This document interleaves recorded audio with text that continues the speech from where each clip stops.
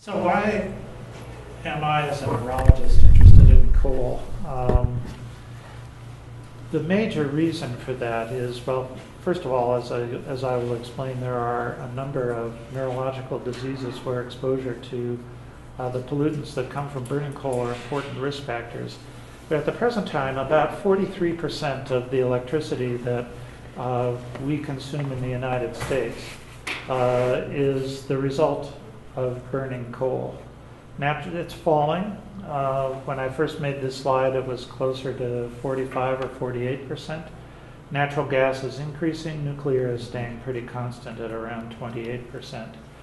This is one of the first, a table from one of the very first publications that was really prominent in the peer-reviewed literature, associating death, serious illnesses, and minor illnesses with energy sources. And this was published in The Lancet in 2007. And for lignite, which is a poor quality of coal, and other coals, somewhere between 25 and 30 deaths per terawatt hour of electricity generated from coal result, with somewhere around between 225 and 300 serious illnesses, and between 10 and 20,000 or so minor illnesses. And to give that some perspective, we generate about 4,000 terawatts of electricity in the United States each year. And electricity, of course, is essential for modern society and certainly essential for modern medicine. Now let me skip now, after that brief introduction, to some of the health effects that are associated with the life cycle of coal. Probably everyone in the room has at least heard of black lung disease, which in the medical literature is referred to as coal workers' pneumoconiosis. This is a serious disease that affects somewhere between 3 and 7 or 8% of miners who work in mines. It's more prevalent among underground miners, as you might expect. And it's related to exposure to the dust that's associated with mining. Now, because of the serious nature and the high prevalence of black lung disease, there was a federal regulation law passed in 1969 that defined better the working conditions for coal miners. And as a result of that, you can see here with these different colored bar graphs representing different mine sizes. Between the 1970s and the 80s, there was a fairly significant reduction in the prevalence of coal workers' pneumoconiosis.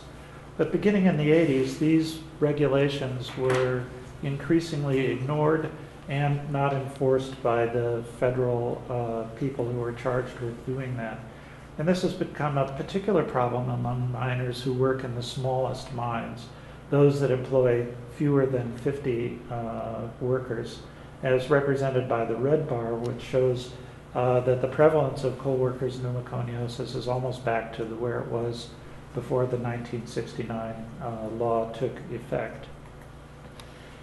Now, you don't need to be a coal miner to suffer adverse effects of the mining operation itself. And this is the result of an epidemiological study that was done in West Virginia, where there's a lot of coal mining. And these investigators surveyed inhabitants of the various counties in West Virginia with questionnaires where there were self-reports of disease symptoms and disease, whether or not individuals had various diseases. And they found that as the amount of coal produced in a county increased, health status worsened, and rates of cardiopulmonary disease, lung disease, cardiovascular disease, diabetes, and kidney disease all worsened. And one example of that is for chronic obstructive pulmonary disease, that is emphysema and chronic bronchitis. If you lived in a county where 4 million tons or more of coal were mined each year, the odds ratio for developing chronic lung disease were about 50 to 60% higher than if you lived in a county where less coal was mined. Now, Andy took me down to the Amtrak station today, and this was apparently one of the rare moments when a coal train was not driving through Omaha. But he said every 15 or 20 minutes or so, you can see a large train full of coal moving from the Powder River basin to coal-fired power plants in the eastern part of the United States. And about 70% of all rail traffic is related to coal transportation, so that's probably not a skewed figure. He said the other large transportation that you would see there would be tank cars filled with high fructose corn syrup. And rail accidents are much more common per ton mile on the railroads than road traffic. And in addition to the rail accidents, the diesel locomotives of both locomotives, diesel engines of both locomotives and trucks that also transport coal produce large amounts of particulates and from wear and tear on the roads that are also a source of health problems. So transporting the coal from the mine to the power plant is a problem, and this is a photograph of a derailment that took place a little over a month and a half ago now. And two women who happened to be near the train track were killed when this coal train jumped its tracks. Now clearly the most important adverse health effects stem from the hazardous air pollutants that are released into the atmosphere by burning coal. And these, in 1998, the EPA reported to Congress that some 67 different hazardous air pollutants were released in a survey of a cross-section of power plants in the United States. And these include oxides of sulfur and nitrogen, arsenic, beryllium, cadmium, chromium, mercury, nickel, hydrochloric and hydrofluoric acid, dioxins, formaldehyde, and also small amounts of uranium and thorium. Now, coal is not just a lump of carbon sitting there waiting to be burned. Most coals are sedimentary rocks. Anthracite coal is a metamorphic rock because it's been squeezed and subjected to even more heat. But bituminous coal and subbituminous coal and lignite are all sedimentary rocks. And depending upon the conditions under which these rocks were formed, they have other stuff in them other than the plant matter that gave rise to them. So for example, if the coal was covered by seawater typically has more sulfur in it, and that the coal will have more sulfur in it, giving rise to oxides of sulfur when it's burned. Most of the coal that's produced in the Appalachian Mountain regions of the United States contains between 1% and 3% sulfur by weight. So, a few percent of all of the coal is sulfur. And some of the mines in China contain coal that has as much as 10% sulfur by weight. And has anybody been to China in the room? And what was it like when you stepped off of the airplane in Beijing? It was terrible. I mean, you wanted to bring your own air with you. So China really has a much more serious problem than the United States does in terms of health effects. And the Chinese are becoming more and more aware of that. But here we are in the United States. And when the EPA was established and the Clean Air Act was passed, the initial passage of the Clean Air Act during the administration of Richard Nixon, EPA was mandated to define what are referred to as criteria air pollutants. These are harmful to health and the environment and also have national ambient air quality standards, which are either health-based in terms of the primary standard or based on environmental factors for the secondary standard. And there are 6 of these criteria pollutants. I'm not going to talk anymore about carbon monoxide or lead, although I realize I've been educated here that Omaha is a major lead contamination area from a smelter that used to exist here. The major pollutants, the criteria pollutants that are related to coal are nitrogen dioxide, particulates, particularly those that are smaller than 2.5 microns in their aerodynamic diameter, ozone, sulfur dioxide, not a criterion pollutant because there are no ambient air quality standards associated with it, but also important to health is mercury, and I'll have more to say about all of these in just a moment. Now, to put this in some perspective, we burn about 1 billion tons of coal each year in the United States. This produces about 100 million tons of coal combustion waste, or coal ash, as it's referred to. And this ash is divided into two parts, or what's referred to as bottom ash, where the clinkers that are formed in the boiler where the old coal is actually burned, and then small particles that are headed up the smokestack, referred to as fly ash. And the Clean Air Act authority has enabled EPA to establish regulations that mandate the installation of various forms of pollution control devices that are designed to trap fly ash, and along with the fly ash, many of the hazardous air pollutants that are being discharged into the environment. That at the present time, coal ash is largely unregulated, and one of the ironies in all of this business is that as the air and the smokestack waste that comes out of power plants gets better and better, but due to the installation of pollution control devices, the ash that's left behind becomes more and more toxic. And at the present time, there are no federal regulations that govern how coal ash is disposed. And that's a serious problem. It's a huge waste stream. 100 million tons of this stuff a year have to be dealt with. And there are many communities now around the United States where the heavy metals like arsenic are seeping into groundwater and poisoning wells so that they're no longer potable. And this is an example of one of the really major tragedies associated with coal ash. This is the TVA Kingston spill that took place on December 22nd in 2008, where a dam that was holding back a lake of this coal ash slurry ruptured on December 22nd. The lake was 84 acres in size, and when this dam failed, over 1 billion gallons of this coal ash slurry were discharged into the surrounding environment and into 2 rivers that were immediately adjacent to the TVA power plant. And most coal-fired power plants are located near some large body of water. Many of them are by rivers, some by lakes, and some by artificial lakes that were created specifically for the purpose of providing cooling water for the power plant. And so at many of these sites around the country, arsenic and other toxicants are leaching into the groundwater. And arsenic, you've probably all heard of arsenic and old lace, but arsenic is also a very toxic heavy metal. Exposure to arsenic is a risk factor for a number of cancers, including carcinoma of the lung, urinary bladder, and others. It predisposes to the development of diabetes, type 2 diabetes mellitus, and has other adverse health effects. So this is nasty stuff. Now, contemporary epidemiological studies have made clear links between air pollution, particularly that comes from coal, and the leading causes of death in Americans.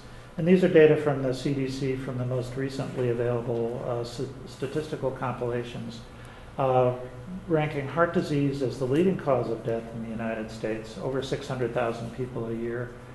And myocardial infarcts, congestive heart failure, and fatal arrhythmias have all been linked to exposure to environmental pollutants, particularly particulate matter. The fatal arrhythmias story is an interesting one. And this epidemiological study was done by going to emergency rooms where patients who have implanted defibrillators go after their defibrillator fires off. Now, these implanted defibrillators are little electronic devices that are implanted underneath the skin, and they have electrodes that go to the heart. And it constantly monitors the heart rhythm. And when the defibrillator detects a potentially fatal heart rhythm disturbance, it initially tries to pace the heart like an ordinary pacemaker. And if that fails, then it gives a big electric shock to the heart that is designed to restore a non-fatal heart rhythm to the defibrillator. And I've never actually talked to a patient myself, but I've read the literature and I've talked to people who have talked to patients. This is something that really gets your attention. In fact, a number of people have asked to have these things removed because it's so painful when the defibrillator fires off and treats their heart rhythm disturbance. So when this happens, these people go to the emergency room, and the technicians there can put a little radio transmitter and receiver over the pacemaker and retrieve information from the pacemaker that tells exactly when the rhythm disturbance took place. And there's an electrocardiogram that's printed out so you can tell exactly what the heart rhythm disturbance was. So the epidemiologists take that data and then they go to the EPA particulate matter sampling sites where in some instances there are hourly or some form of periodic measurement of the concentration of the particulates. And they look for correlations between peaks in the particulate matter concentration and the time at which defibrillators fire off. And so using these kinds of correlative statistical techniques that are a feature of modern epidemiological research, it's possible to show that when there's a peak in particulate matter concentration, the probability of having your defibrillator fire off is higher. And for that, there are various kinds of controls that can go into that I want to go into talking about. Now, more recently, a study that's very similar to that, but uses as its endpoint, the disease endpoint, an acute ischemic stroke. And similar studies were published this year, and I'll show you some data from that in a moment. Malignant neoplasms are the second leading cause of death. Respiratory diseases, the third leading cause of death, recently promoted from 4, in part because of some changes in the definition of how they group these and define these respiratory diseases. But it seems almost intuitively obvious that the air pollution, if it's going to have a health effect, is likely to be on the pulmonary system.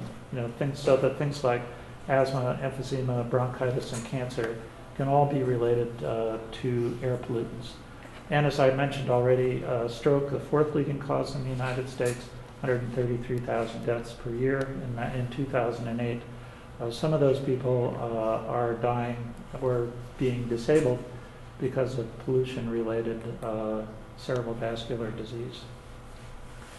Now, I mentioned before that the Clean Air Act enables the EPA to establish national ambient air quality standards. And these are data that show how many people live in counties where these air quality standards are not met. And the two big offenders are ozone and small particles. And you can see that 126 million people live in counties where air quality standards are not met. That's about a third of the population of the United States. Now, there are two things that I want you to take away from this particular figure here, which is from a National Academy of Sciences publication called The Hidden Costs of Energy, which was published in 2009. One of the things that I want you to take away is just sort of the gestalt of where these power plants are located. The larger the circle, the higher the hidden costs in terms of health effects that are associated with coal, burning coal. And you can see most of them are along the Ohio River Valley, some along the Mississippi River Valley in the eastern part of the United States. That doesn't mean that you all here in Nebraska are free of that, but you're in better shape than people who live in Steubenville, Ohio, which is one of the worst places to live in the United States in terms of air pollution and risks to health. So you'll see this gestalt of this pattern of effects in a couple of other slides that I'll show you. So this committee from the National Academy of Sciences looked at the 406 coal-fired power plants and using what are now considered to be relatively or very conservative methodology, estimated that the annual health impact of these power plants was somewhere on the order of $62 billion per year. There are newer epidemiological studies that are broader in scope that include things like contributions from mining and global warming that raise this estimate by a factor of 2 or 3 at least. So this is probably a lowball figure for the health effects attributable to burning coal. That turns out to be about $146 million per year per power plant in the United States. Now, one of the major pollutants is oxides of nitrogen, and that's important in and of itself because oxides of nitrogen are pulmonary irritants, but perhaps more importantly is the fact that these oxides of nitrogen combine with volatile organic compounds in the atmosphere in the presence of sunlight to form ground level ozone. And if you think back to the slide that I showed you before about the number of people who are living in counties where air quality standards are not met, ozone is the major offender there. And generating electricity is the third leading source of these oxides of nitrogen. Sulfur dioxide overwhelmingly generating electricity, that is to say burning coal, because natural gas has very little in the way of sulfur in it, is by far the leading source of oxides of sulfur. Now, sulfur oxides are also pulmonary irritants, but perhaps more importantly, they combine with other constituents in the atmosphere to make these small particles, or a large number of these small particles that are 2.5 microns in diameter. And the reason that these are so dangerous to health is because they're inhaled deeply into the lungs, where they can stimulate inflammatory responses and in a number of other pathological processes that have the capacity to affect the entire body. So sulfur dioxide in and of itself is noxious, but perhaps more importantly, the small particles that are formed from the oxides of sulfur in the atmosphere. And that brings us to the small particles themselves. Electricity generation is the fourth source. Other industrial processes, many of which involve burning coal, such as making cement. And out the window of the airplane, I could see at least one cement kiln between here and Chicago on my flight over today. Are important sources of small particles. And some of the research that's being done now, it's really on the cutting edge, links some of these small particles that are the result of burning coal to disease and gives a partial pass to the small particles that arise from other sources like the Earth's crust. So you can do chemical analyses of these small particles, and using, again, relatively sophisticated techniques, you can attribute some of the particles, particularly the ones that have large amounts of selenium in them, to coal and coal-fired power plants. So this is an area that I think bears looking at in the future to see whether all of these small particles are all created equal. They're treated as being equal by EPA because it doesn't have the capacity to do the chemical characterization that I think will come online. It's only been in the last couple of decades that it's been possible to measure small particles accurately and reliably on a large scale. That's being done in monitoring stations now. Excuse me, doctor, what's the number that was at the bottom? Is that pounds or tons?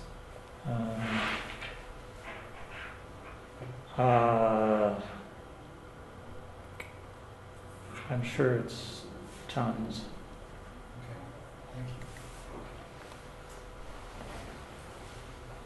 Now, as I mentioned before, EPA and other agencies have monitoring sites set up around the country to measure small particle and other pollutant concentration on a periodic basis. But recently, it's been possible to use satellite technology to make these kinds of measurements. And that's what this map is. It's a map of North America and shows the particulate concentration between the years of 2001 and 2006 using this satellite-based technology. And those of you who may look at some of the EPA websites like EnviroFacts, where you can see daily air quality information, are switching over and beginning to use some of these satellite-based measurements. Now, this is the same pattern of distribution as the coal-fired power plants that you saw in that figure from the National Academy of Sciences publication about the hidden costs of coal. Now, particulate matter has been linked to the development of cardiovascular disease in a number of important studies. Two of these are the so-called Harvard Six Cities study, where there was a 26% increase in the mortality in the most versus the least polluted cities. The American Cancer Prevention Study that also linked all-cause and cardiopulmonary mortality with increases in particulate matter concentration. And some of this I've mentioned before. Other studies show increases in acute myocardial infarct, defibrillator discharges, and myocardial ischemia to concentrations of small particles. Oops.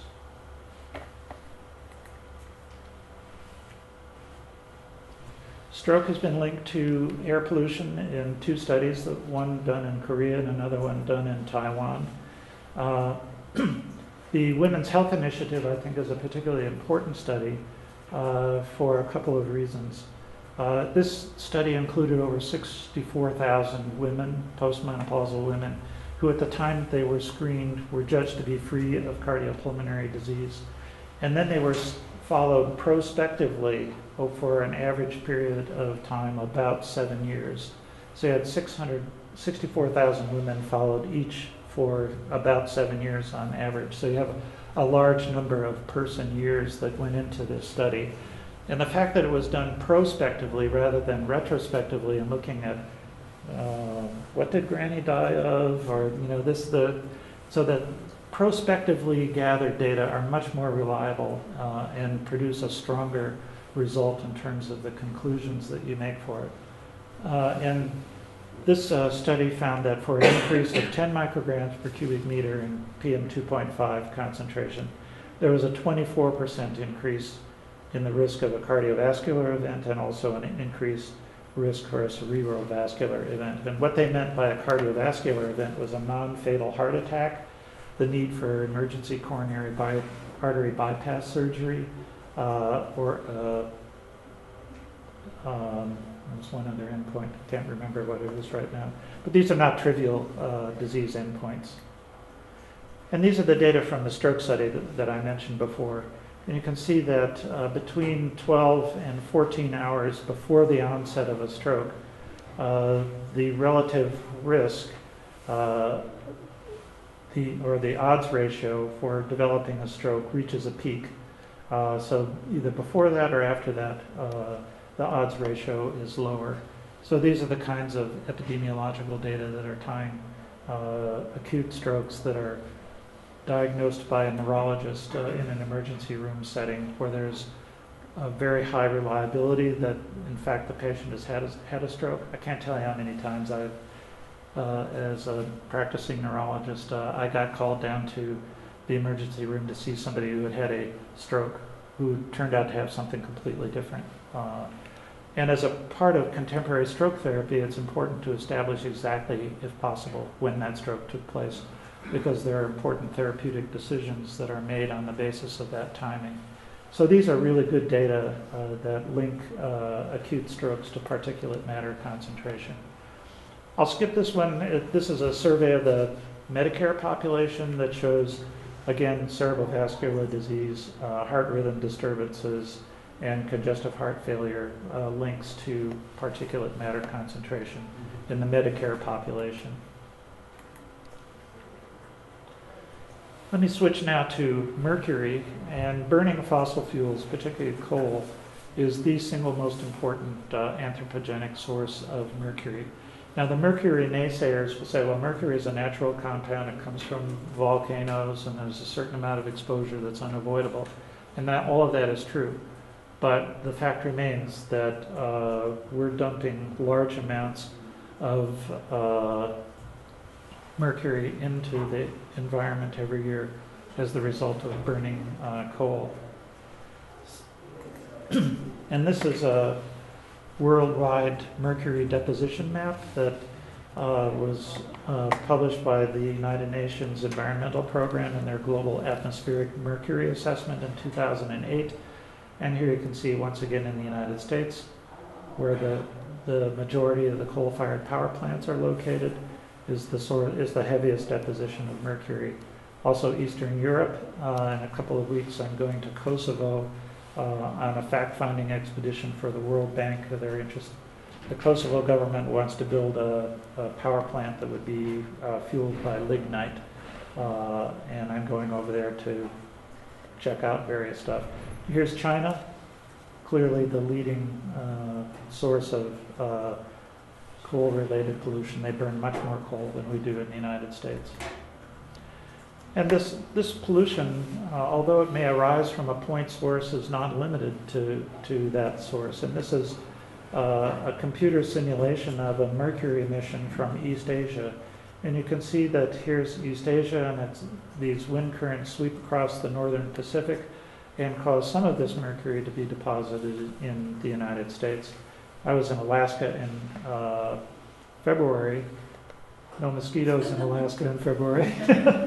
And the people in Alaska are really concerned about mercury in their salmon streams as a potential source of contamination of that food source. And this is how mercury gets from the power plant into us. It comes out the stacks, it goes into the atmosphere, it collects in little droplets, falls to the ground in rain, into waterways, and in the waterways there are bacteria that convert this elemental mercury into methyl mercury. And it's methyl mercury that's the most dangerous. It crosses cell membranes freely, and in fact is concentrated as it makes a pass from one form to the next. And this occurs in humans, so that the average concentration of mercury in fetal blood is about 1.7 times that in the maternal blood. So that's by eating fish that eat smaller fish who have eaten still smaller fish that have eaten plankton, that mercury reaches humans. And the major fish are the large tuna, swordfish, king mackerel, and tilefish. Many fish are almost completely free of mercury and can and should be consumed because of the health benefits, particularly those associated with omega-3 fatty acid ingestion, which is omega-3 fatty acids are important for the formation of cell membranes, particularly in the brain.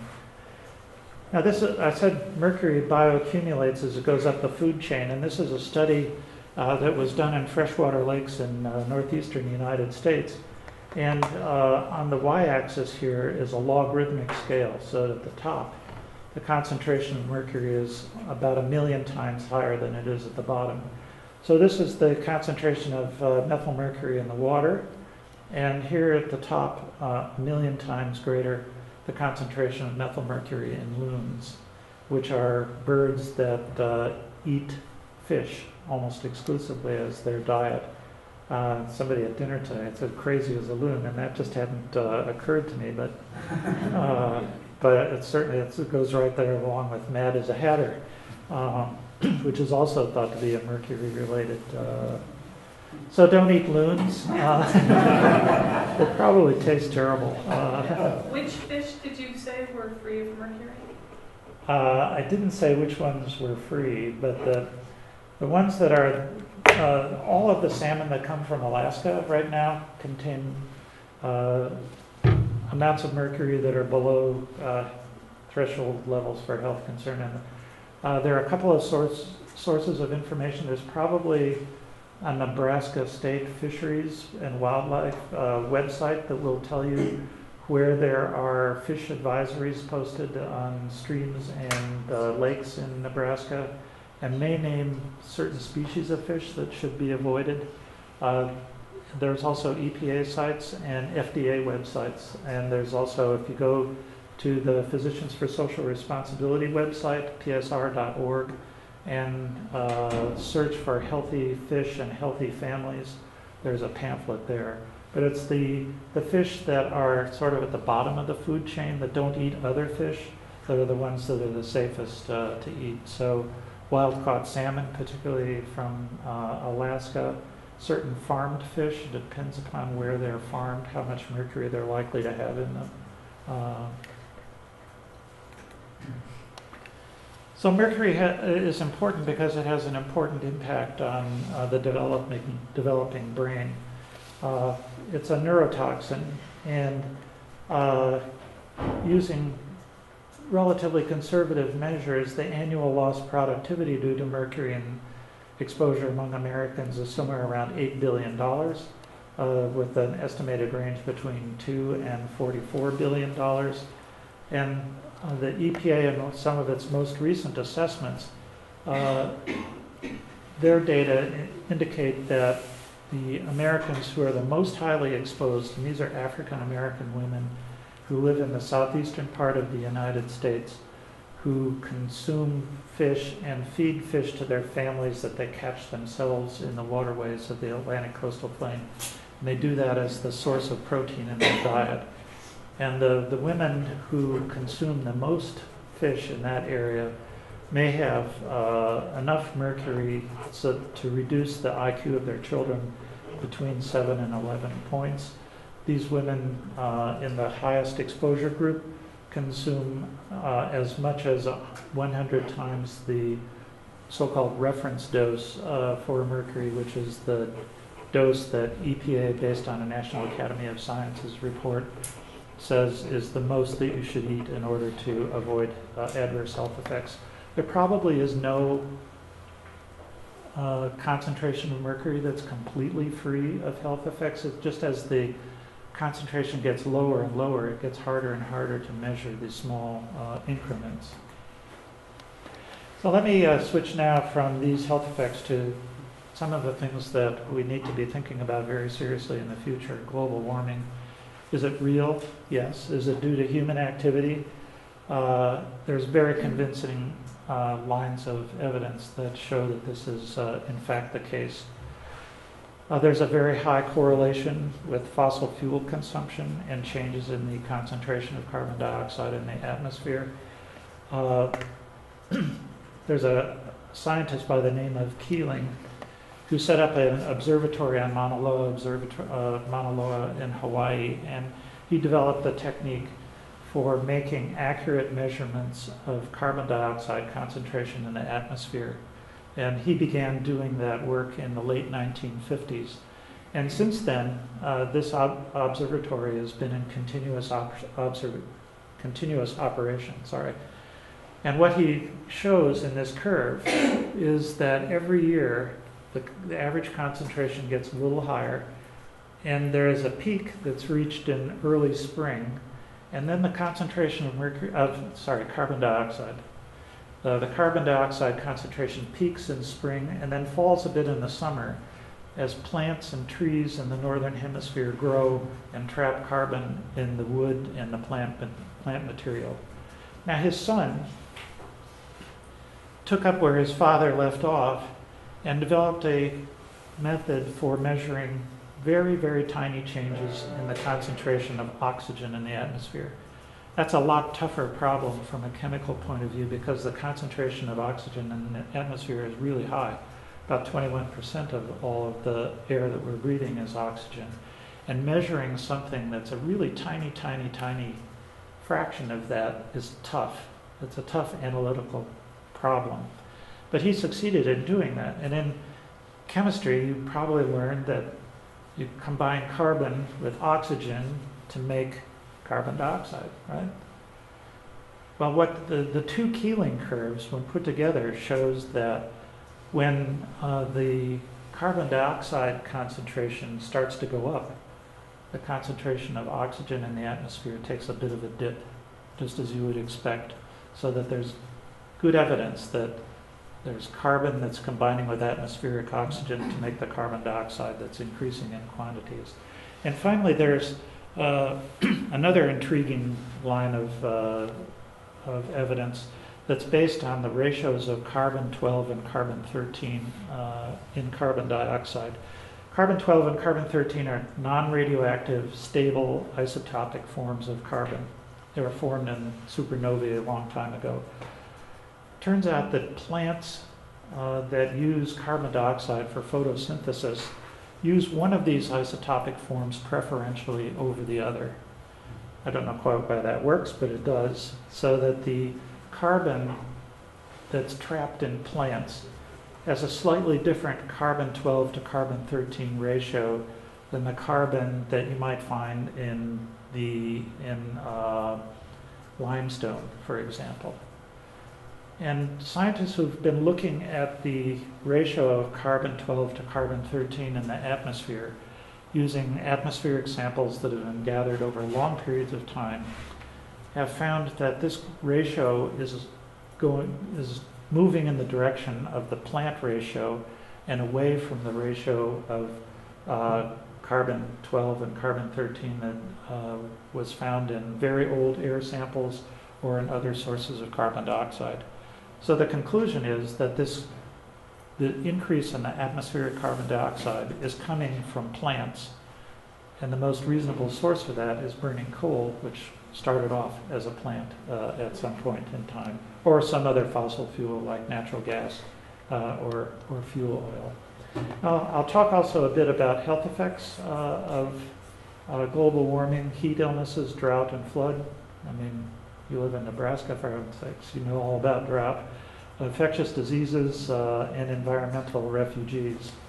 Now, these are some data, some of which are quite controversial, from actual temperature measurements at various sites throughout the world, done by 4 groups who have worked independently, but they've all come up with basically the same conclusion. So each of these different colored graphs is a different group, one from NOAA, another one from NASA. This is a university in England, and these guys from Berkeley Earth just published their data earlier this year in the form of an op-ed in the New York Times, for which they got quite heavily criticized by sort of ignoring the traditional peer review process. But the interesting thing about the Berkeley Earth guy was that he was a real skeptic about climate change and temperature changes. And he was funded by the Koch brothers, who are, I mean, I've seen a couple of people smiling and shaking their heads. They're not climate skeptics. They're climate change deniers.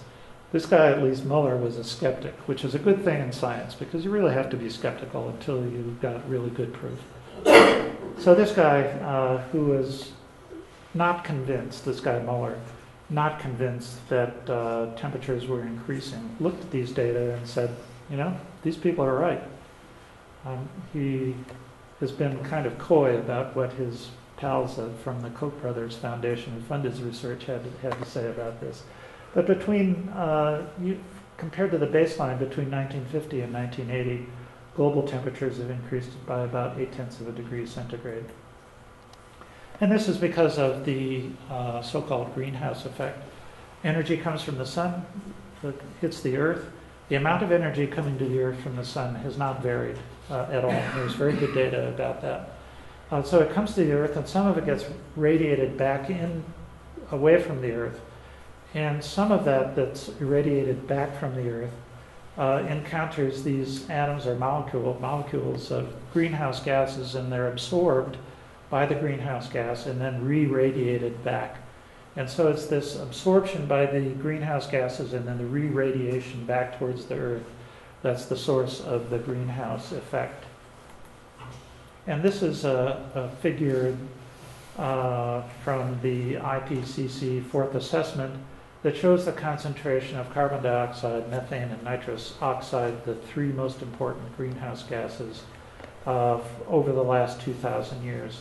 And you can see that everything was trucking along pretty smoothly until the Industrial Revolution came along.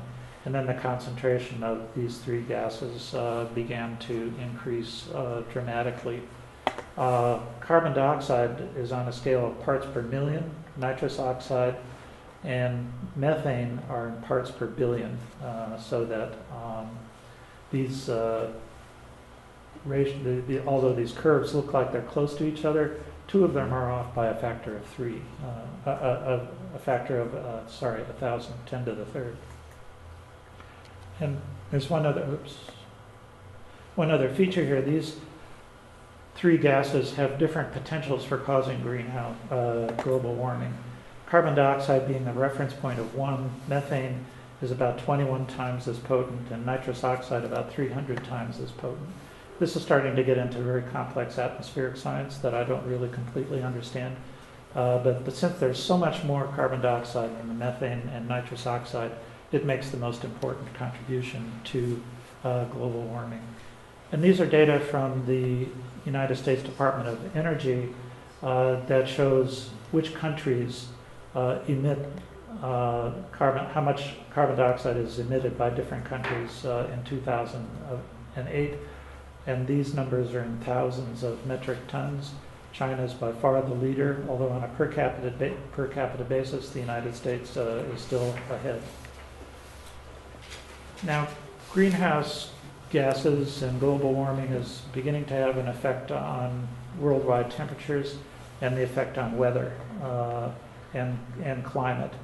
And this is a map that shows the extent of the drought that we've been dealing with this summer. This is a map from August 28th of 2012. It's no secret to those of you who live here in Nebraska, nor to those of us who live in western New York, Buffalo, New York, which is right here where I came from. The drought has been really quite catastrophic. And at the end of August in this summer, the World Bank reported that world food prices rose 10% in the month of July alone. And that 10% increase was the result of the drought that we're having in the United States at the present time. And what this is going to do is by making food more expensive worldwide, it's going to lead to even more malnutrition than people have to deal with at the present time. And this is another figure from the World Bank, and it shows the prevalence of malnutrition for kids less than 5 years of age. And in many parts of the world, nearly half of all of the children are already malnourished. As food prices go up due to climate change, this is likely to change as well. Heat-related illness, it's almost a no-brainer. If the Earth is warming up, that heat-related illnesses are going to become more problematic. This is a temperature map of Europe in June and August of 2003, at which time there was a terrible heat wave that killed about as many as 52,000 premature deaths. These are not people who would have died anyway, or maybe got pushed ahead of schedule a little bit in terms. These are people who would not have died for some time, but succumbed because of the tremendous increase in temperature. And what you can't see here is that these darkest areas are where the temperature was about 10 degrees centigrade higher than it normally is. A heat wave is defined as 5 or more days in a row where the average temperature is 5 degrees or more centigrade above climatological norms for that. So by any definition, this was a very vigorous heat wave. Anyone here been to Yosemite National Park this summer? No such luck, huh? This summer, there's been a small outbreak of hantavirus, which is a virus that causes a potentially fatal pulmonary disease in humans. And the exposure to hantavirus occurs through contact with urine, feces, or saliva of rodents. And people who lived in this Curry village, some 10,000 of them, have been warned that they're potentially exposed to this hantavirus. There are 6 known cases that at the time that I made this slide in early September, and 2 deaths. That's increased now. I think there's some 20,000 people who've been warned, and about 8 known cases and 3 deaths. This is a disease that it's about 40% mortality rate. So although it's not a huge public health threat in terms of the number of people dying, this is one of the illnesses that's likely to become more prevalent as climate changes. The big ones are diseases like malaria, dengue, and waterborne diseases like cholera that have very high mortality rates and pose enormous worldwide threats. Now, as oceans rise, people are going to be displaced as a result of rising oceans, and particularly if you live in the Nile Delta, the Ganges and Brahmaputra, or the Mekong Delta, it's likely that over 1 million people will be subject to displacement by the year 2050, the way things are going. Let me just speed up a bit here and talk a bit about the Clean Air Act. It was signed during the administration of Richard Nixon, had a significant amendment in 1990 during George H.W. Bush's administration. Established the acid rain program and gave EPA the authority to regulate point sources, that is power plants, and mobile sources, that's cars and trucks. And as a result of these amendments, the concentration of oxides of sulfur is shown in red, and oxides of nitrogen is gradually going down. It's not low enough yet. And also the EPA is required by Congress in the Clean Air Act to make periodic reports about the costs and the benefit. And this is the most recent report, which was published about a year and a half ago. And by the year 2020, the estimated annual cost of complying with the Clean Air Act is somewhere around $65 billion, $10 billion of that to coal-fired power plants. But the estimated benefits are in the order of $2 trillion per year. Now, I'm a retired person. I live off the income of my investments, and I don't have any investments that gave a cost-benefit performance like that.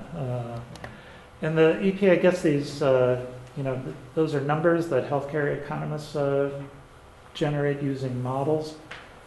I'm a physician, so this is what I see.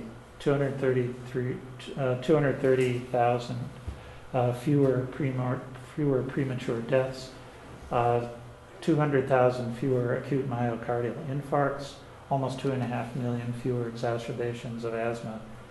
So that the Clean Air Act is really a good investment. And you hear people complain that all of these burdensome regulations from the EPA are job killers. If they're killing any jobs, they're killing them in the healthcare industry because we have fewer patients that need our care. It's really one of the best investments that the United States is making at the present time. So we need to move towards a more sustainable energy future, improve efficiency, use more renewable sources, rely more on wind energy, particularly here in the Midwest where you're really well positioned to do that, and use more solar energy. And this is a map that shows the photovoltaic solar resources in the United States. There's some 11,000 times as much energy that comes to the Earth each year than we consume in terms of electricity. So if we were able to trap only a small fraction of that and use it productively, we would be able to solve our energy problem. And this is a wind energy map. See here, Nebraska is well positioned to take good advantage of wind energy. Both of these published by the National Renewable Energy Laboratory. So this is an election year. Ask your candidates if they support EPA's Clean Air Act and carbon dioxide emission standards. I didn't mention this, but EPA is beginning to promulgate regulations that will limit carbon dioxide emissions. Speak to your friends, family, colleagues about the importance of clean air and protecting our health. And finally, join and support organizations like Andy's and mine, Physicians for Social Responsibility. So thank you for coming tonight. This is our home in Buffalo. We walk the walk. We have a 4,400 watt photovoltaic array on our house that generates about 80% of the electricity we consume. We drive fuel efficient cars, and we're replacing our compact fluorescent bulbs with LEDs when those wear out. So thanks for being here tonight and your attention. I'm happy to answer any questions you might have. I have a few books left if anyone is interested in buying them. They're $25. You can buy them for $16 on Amazon, but you have to pay for shipping and handling, and it won't be signed by the author.